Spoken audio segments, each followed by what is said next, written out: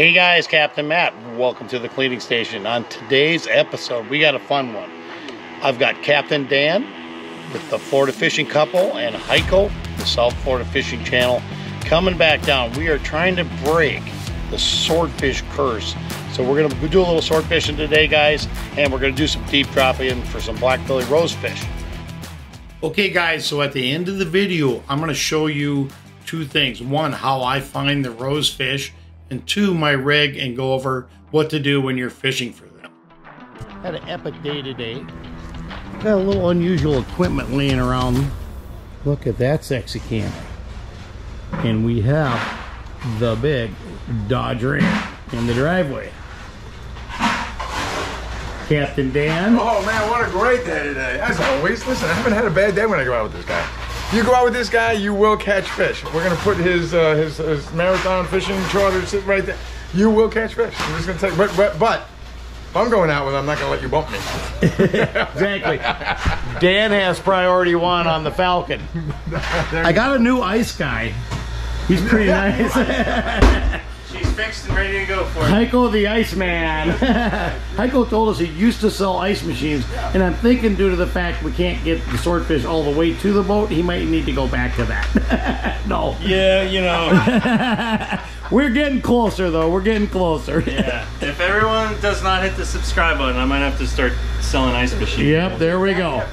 If you don't hit the subscribe button, if you don't hit my subscribe button, I'm gonna have to help him sell ice machines. So if you guys haven't already, please smash the subscribe button. It's gonna be a throuple then, because if you don't subscribe to us, I'm gonna be selling ice machines. We need some subscriptions going on here. Let's go. But thanks for tuning in today.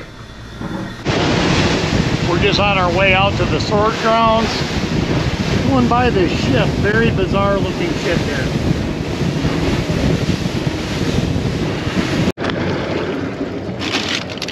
So I got 3 fresh bait options. All right, we're gonna look at the bait options. Okay. No mind. All right, so we're looking at swordfish bait options. Here this is the exact bait Nicole caught the one on. That's it. Wait, what? And that's the one we should use. We can use that one. He's frozen yet. Otherwise, I've got. Oh, is this a mahi belly or? Yeah, one's a mahi and one's a bonita strip. But those are frozen. These are fresh. So I got a barracuda strip on, and I got a strip of. Here's the queen snapper. Queen snapper.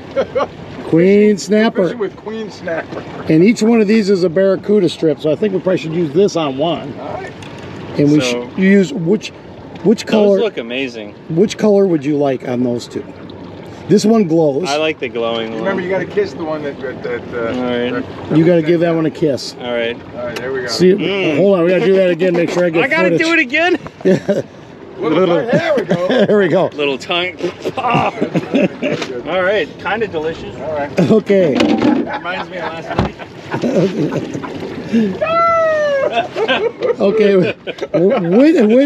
Which rod? Which one do you want on the bottom rod? Which one on the bobber? I don't know. Let's see. All right. I would say this one looks so good. It does look delicious. So. And it's barracuda. And it's barracuda. My and favorite they knot. throttle the shit out of barracuda. All right, then that's it. That's Probably the one. barracuda. That's probably got more flavor. Bottom, I think. and then with the queen snapper. With the float. Yep. On the float. That's actually a belly. It was so tough you can't stitch it. That's pretty neat. Wow. All right. So this is bottom. We're gonna lay him here. That's a glow in the dark. All right. I'm not sure. First we had the bird trying to grab our lure. Then we got a coffee episode here. Oh no! Is my coffee spilling again? All right. First thing, get the bait in the water. Just make sure she's swimming.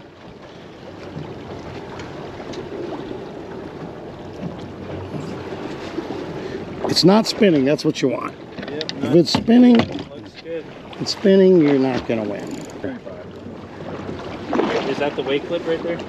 Probably. This one? I'm talking to Dan. Yeah, I saw it come out and I was like, ah! Stop, brakes! All right, so the weight clip, so you have 100 feet. That's only 100 feet, right? Yep, and there's 50 more. That way we know it's coming. All right, so bait, 100 feet. So 200 pounds. I always let it go out tight. So this is tight on there, and then I pitch it out. You want to make sure you go underneath. And when you drop it, you gotta be ready.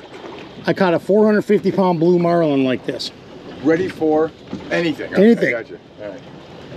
We caught a giant shark, probably a 500-600 pounder. As it was going down. Before I got the weight on one day, and as it was going on down, I was on the tip rod. All of a sudden, it just stopped. If you don't have your thumb on there and this stops, we had a 450-pound blue marlin grabbed it as I was turning the corner on the tip rod. All of a sudden, that thing was jumping and greyhounding out next to the boat, and I got the weight on there. Oh God! It's flying up and down in the air. We caught the fish. So you're waiting now for this thing to hit the bottom, and then you're going to bounce it up. There's no, it's not, won't even hit bottom. We're going to get 1,500 feet, and we're going to clip the bobber on. How are you going to know you're at 1,500 feet? There's a splice right in the middle of this, a 200-pound test. Okay. Splice is coming up. A lot of line going out. There's a lot of line. 1,500 feet. Quarter mile.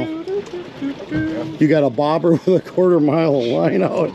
I got a big old fishing bobber here. Yeah. It's a little bigger than the red and white little lake bobbers. That's right. Yep, that thing is. And this is the extra line. It's a freebie. This is not fishing for crappie, fellas. No, similar but different. There's a buoy for you. That's the bobber. That's a big old bobber. 1,500 feet later, snap-on bobber. It's coming. All right. And then we fish. So as we're getting close, you can see the wind on coming here on the reel. Yep. So I'm There gonna it comes. There it is. right there, Heiko. Heiko's gonna put that bobber on. So there's a loop there. So put it right on the main line with the loop outside of it. Yep, you got her. Nice. Okay, Heiko's got her. All right. Away goes the bobber. There goes the bob. The float. All right, and you can bump the drag up just a little bit on that guy, just so you got a little tension on it. Yep. Okay. There we go. And this guy is going next. The bobber goes down. There goes the barracuda. Okay, guys, we hit the bottom. I crank it up a little bit, and we get slammed. We're on right away. Now. Here, Heiko. Now the battle begins. All right, man. What do you need me to do? So that's drag right there? This is drag here. Oh, that's drag. Okay. This is speed. Dan's bringing the other rod in over there. All right, like I'm a true professional. That's it. We got a well-oiled machine. All right. So next thing is to grab that guy, get that off of here. Okay. You doing that with the gap? Is that how we do it? Actually, I'm gonna Or we just grab it? here, lay that, put that on the other side. Damn, we're gonna grab it. Weed removal 101.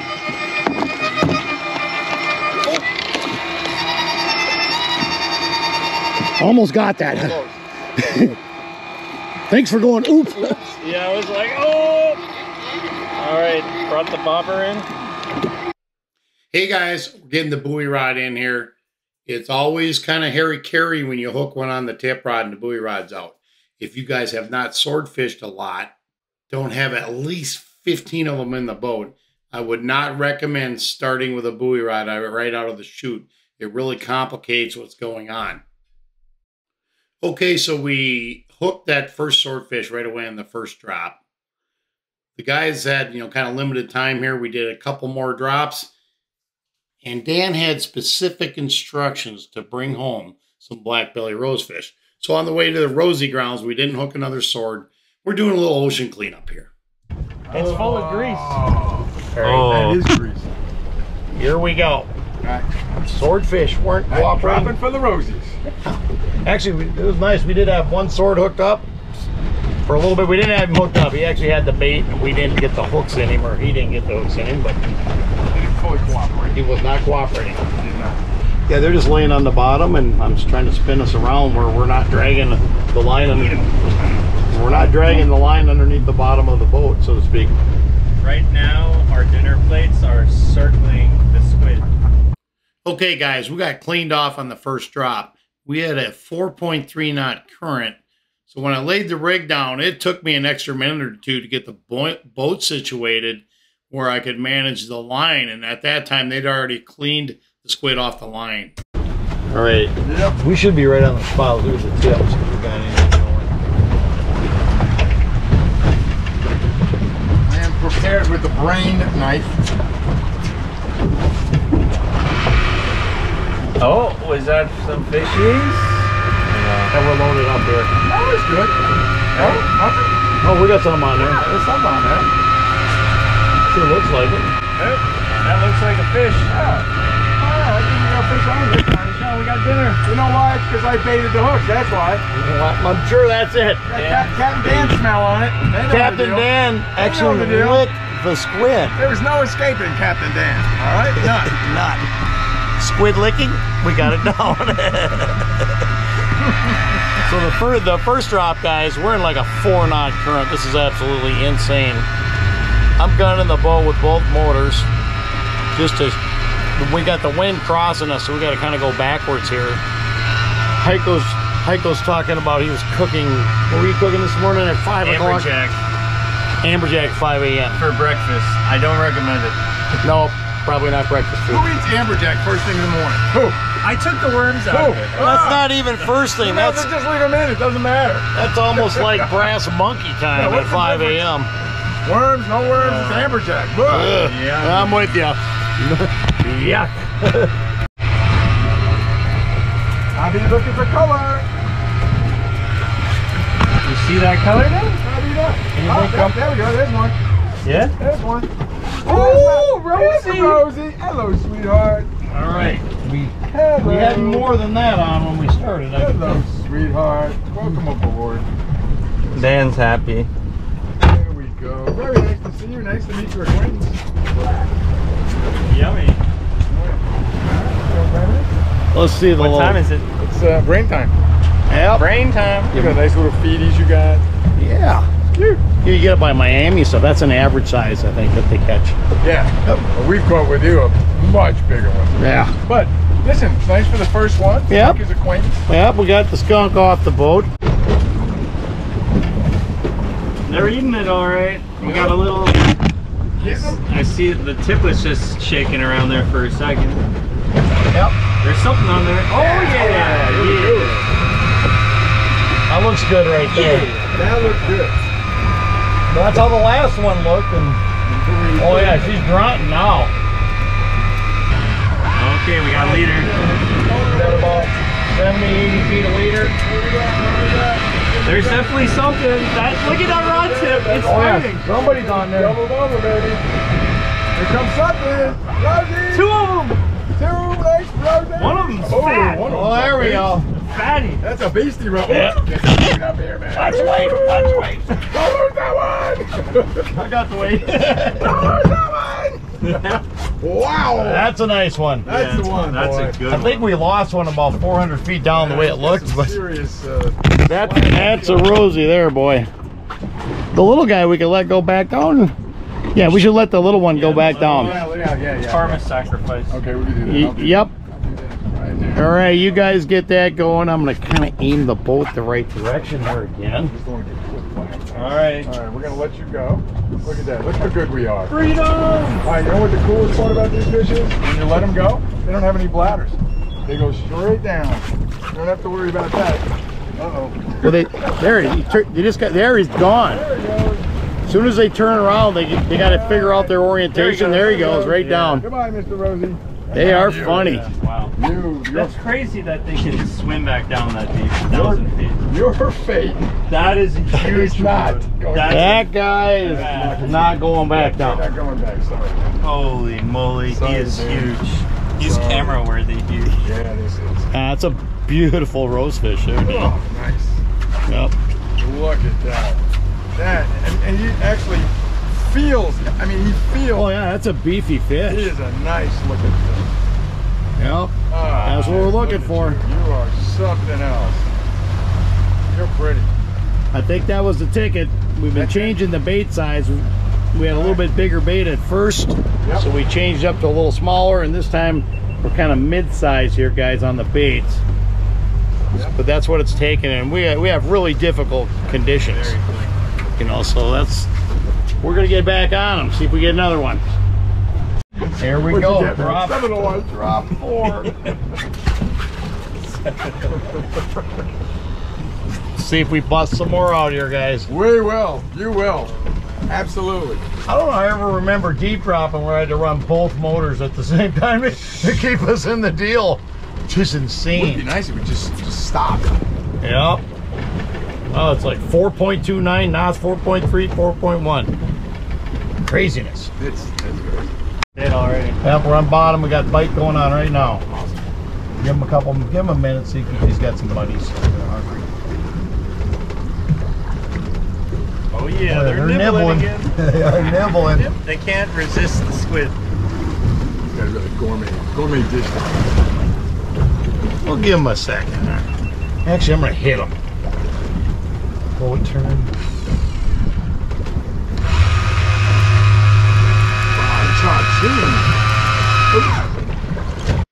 So as I crank the rod up here, guys, I'm really used to my equipment. I could tell I probably had one or maybe two on there. So I drop it back down. In addition, when I'm dropping it down, I got to spin the boat around here. The current rate here is at 4.3 knots. Absolutely insane. Most guys I know will not deep drop over 3 knots. So if you guys are new at deep dropping and you're heading out, you run into a current over 3 knots, I would encourage you to go east or west, find a different spot.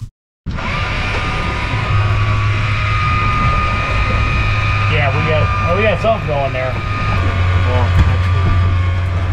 We got somebody. We got a couple somebodies. Woo! All right, so we're gonna get those two in, and then you know what? We're gonna hit the lost the middle guy. I got this one. I got this. Get him in the boat. Oh, he's hooked good. Perfect. There we go. All right. Nice. Yeah, baby. Yep. Dan's. We brain and bleed every fish on this boat. The meat just turns out a lot better. If you ever need a lobotomy, Dan is the expert. Dan is in charge of the lobotomies. Scrambling brains. Perfect. No, just one. Just one. The other one's definitely got. Triple rosies. Look at that. Gonna be a rosy kind That's of a big one, right? That's a fat swap. Yep. Yeah. Fat swap. That's a fat swap. Well, we got probably do one more drop in there, I guys. think we gotta do one more drop. We're here. I mean, we're here. Elizabeth would be proud if we did another Elizabeth drop. is gonna be very proud and very happy. Elizabeth told Dan, "Don't you come home without a rosie." So we're trying to make Dan's marital life last a lot longer here. Yes, thank you. Okay, we've got a bunch of rosies in the boat. We're gonna do one more drop here. So I actually move over like a mile or mile and a half or so. We're dropping in a new location, you guys. So I encourage doing this every time I'm deep dropping. I would encourage you to do it as well. Look on your chart, pick another spot, and try one new spot each time. Whole thing with the waves and the bouncing, you're better off with a little less drag. Get the gaff, Heiko, just in case. If it's a barrel, we might have to hook him. 120. Yep, 96. 96? Yep, 80. There's a wind on. I'm gonna get the boat turned. I'm turning it. I'm getting it there. There's color. There's color. Big roses? Oh, it's a bunch of rosies. Oh, man. 3 big roses. Holy crap. Grab them dogs. Oh, Huge. grab that one. Get him. Watch the weight. Nice. Oh my God. Look at that. Hey. Holy crap. Those are studs. Wow. Nice. All right, that is the Rosie jackpot. All right. I think we're solid on rosies. I think we're good to go. I think we're good to go. That's a good way to end the day right there. Always end the day on a high note. And that's the high note right there. That's awesome. That's the high note. That one, brother. Woo! We are That's awesome. Yep, that was great. Rosies. Man, look at the size of them. That's compared to like my foot. He almost I'm a size 10. What size are you, Heiko? 12? The size of a grouper right there. Yeah. Yeah, he is like. He's almost a 20-inch red. Wow. Ah, right. That's amazing. That's a wrap. What do you mean? That is a wrap. So with that, I've had a bunch of you ask, how do you catch rosefish? So the rig itself has 200-pound test. I've got 3 hooks on it. I run a 9-0 hook. Actually, on the rosies, they have really big mouths. So I run a 9-hole circle mustad demon hook. Do I need a hook this heavy for a rosefish? No. But when you hook that barrelfish or that queen snapper or that giant grouper, you're going to be glad you got that on there. The reason I use 200-pound test all the way through on the rig is because you can see little kinks in the line here. These are the rigs I'm using. This one's, the hooks are starting to get a little rusty. It's about time to replace them. If you use 150 or 100 pound, this is going to get all snarled up and twisted coming up at those depths. And your rig's going to be shot within about 2 drops typically. So I've got 3 hooks on the rig. It's pretty simple. On the bottom of the rig, there's another swivel. And on that, I tie a piece of 40-pound breakaway with another snap swivel that snaps onto the weight. And I've changed that. If it's really wavy, I change that swivel. I'd say every third, or that breakaway every third or fourth drop, because as that weight's bouncing, it's stretching that mono, and the mono is going to thin out. Your 40-pound mono after about 4 drops is going to be 20-pound, and a good wave will snap that and break that off. So that's my rig in a nutshell. Here's a captain's tip. Multiple rigs on the boat. I vac pack them. You got to be careful how you set the hooks when you do the vac pack on them. You can see they're not piercing through. The reason for vac packing them is they don't get air in them, then they do not rust. A lot of times you can take a piece of paper towel or a piece of like cardboard, put over the tip of that hook so it doesn't puncture through. I'm going to bring you on board the Falcon here, and we're going to take a look at a map, and I'm going to show you what I look for when I am hunting the blackbelly rosefish. Okay guys, we're on the Falcon. Here we go. I'm going to show you what I'm looking for. So I'm south of, like here, I think I'm just showing you for an example, and if you guys live down in Cudjoe or Big Pine or Sugarloaf here, and I'm showing your spot, I'm sorry, but here we go. I don't usually fish this far west, but if I was coming down here, here's what I'm looking for. First of all, you got this point coming out here. Okay, so on the point, I would expect the rosies to be stacked up on the west side of the point. Your current flows this way. I'm anticipating them to be there initially. So I'd drop that point. That'd be my starting spot in this particular location. Here's another good point. Drop this one here. I prefer to be, I've caught them anywhere from 650 to 1,500 feet of water. So anywhere where you got sharp structure, come across here. You know, another little point here. But I would start with these points, and if your current's coming this direction, you're going to want to drop here, drift from here to here. Do the next one, drift from here to here, until you find them guys.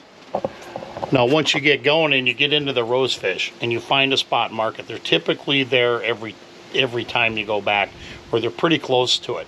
So if you drop and you hit the bottom in 2 to 3 minutes on a known location and you're not hooking one, something happened. One thing I've noticed with them, they bite a lot better when it's sunny, is what it seems to be. I'm not 100% on that, but every time I'm out there and it's cloudy, they're not biting good. Then the sun comes out later, they start biting like crazy. And I've done that a number of times. I've kind of noticed that pattern. So if you're out there on a real cloudy day, I probably wouldn't be rose fishing, but that's what I look for. Looking for like the little edges, look for the little points. As you're coming down here, I got a couple of spots down there with ledges and stuff. But anything like this, and you can catch anything on these. Like I said, I'll go down to 1,400 feet of water looking for them if there's a point like here or here. Big thing too, you see in today's video, I'm running 4 knots current, 4.3 knots. If you haven't deep dropped a lot, I do not recommend doing that. And with the rosefish, one thing I do a little different than the regular like grouper and stuff. If I know I'm in a spot where they're at, I'll drop the rig on the bottom and I'll lay it down.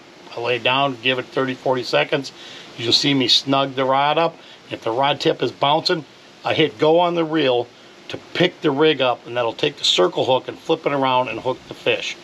That's why I lift it up. They won't get hooked typically just grabbing it, but if you pick it up, and I can tell by the weight on my rod tip, I've done this so much, I can tell by how my rod tip is bending if I got 1, 2, or 3 of those rosies on at that particular time. And if I think I have 1 or 2, I'll drop the rig right back down, lay it down, and hit them again.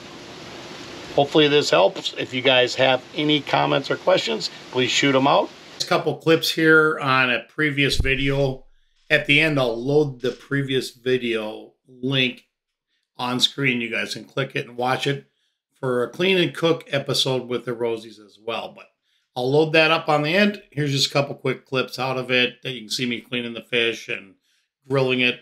One of my favorite ways to prepare the Blackbelly Rosie. As always, if you guys have not had a chance yet, please hit that subscribe button.